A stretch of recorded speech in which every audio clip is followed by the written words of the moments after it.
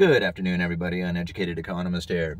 So, I've been thinking about property rights. It's kind of a big thing that's popped up in the comments section lately, and so I thought I would talk a little bit about property rights. Now, I have never had an experience in my life where I've had to deal with like government intrusion. Like, I've never had my car searched, my house searched, I've never been searched. Like, I've never had an issue with government intrusion. So I've never had to deal with like property rights in a legal sense of that manner, but I've had to deal with property being stolen from me and having to deal with trying to get it back and proving that it was mine.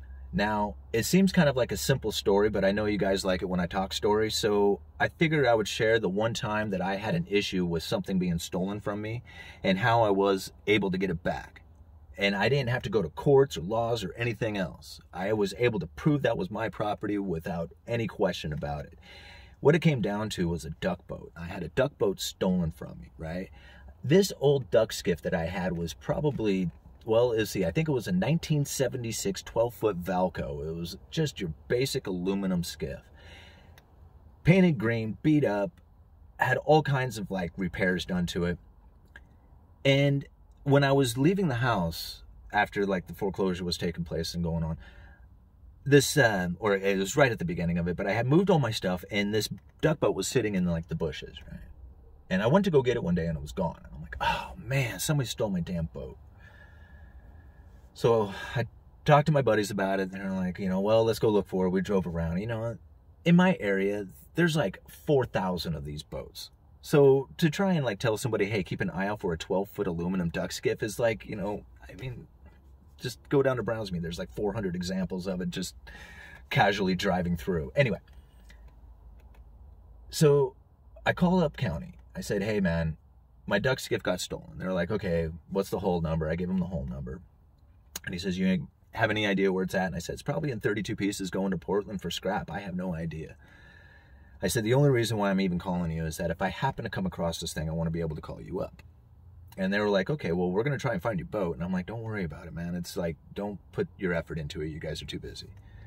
I said, if you happen to come across it, whatever, here's the whole number if you find it.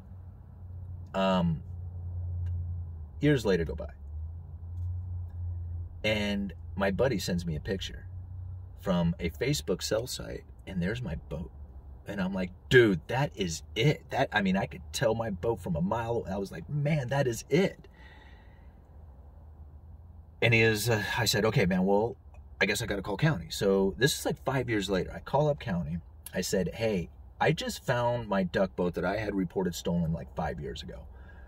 And they're like, well, how do you know it's yours? And I said, I recognize it in the picture. I said, I know some aftermarket repairs that we have put in that report that are in that boat, that are on that boat, and they're unique to that boat. Nobody else, somebody else could have done it, but nobody else did the repairs like I'm going to describe. And there's no way you can tell it from the picture.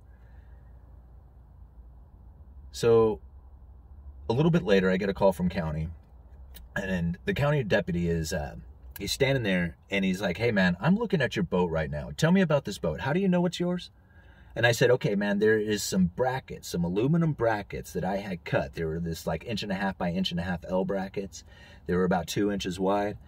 I had used them to rivet the boat seats to the hull because the rivets that had originally held there had broke loose. And I squirted some silicone. I put some silicone in between the brackets and the hull. So some silicone is squirting out from underneath each one of these brackets that I had riveted into place. And he said, all right, and now tell me about this damaging that happened. And I was just like, all right, so like my old man and his buddy were drunk driving home, with this boat, and they forgot to tie it off, and the damn thing fell off the trailer and it skid along the ground and, screwed the bottom of the boat up. And so if you see where the hull meets the stern there, it's been welded back into place. And he was like, yeah, you can come on down and get your boat. And I was like, oh man, I'll be right there. Ran down.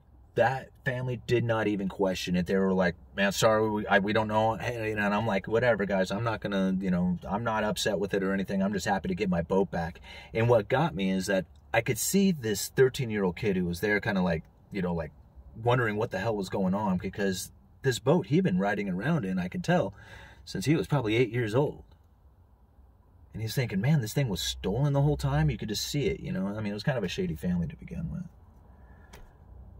But I thought to myself, man, how easy was that? I didn't have to take him to court. I didn't have to sue him. I didn't have to prove anything to him. I knew exactly the features that I needed to tell those guys in order to claim my boat. There was no question about it. Like, nobody questioned whether or not it was mine. I reported it stolen 5 years earlier, and these people had it, and it was obvious. So anyway, I got my boat back. I really didn't even want it. I gave it to the neighbor like 2 weeks later and sold it to him for like $400. I can't remember, but that was my story with dealing with personal private property that had been stolen and how to get it back. Now, property rights, when it comes to like homes and property, like actual land, there is a lot of laws of saying about what it is that you can and cannot do with your property. And now in the comments section, that's what I think we should discuss, is what is it that you feel is property? How much right do you have over your property? And what would you do to protect your property or to claim your ownership to that property? I think that would make for a great discussion. Uneducated Economist. You guys let me know.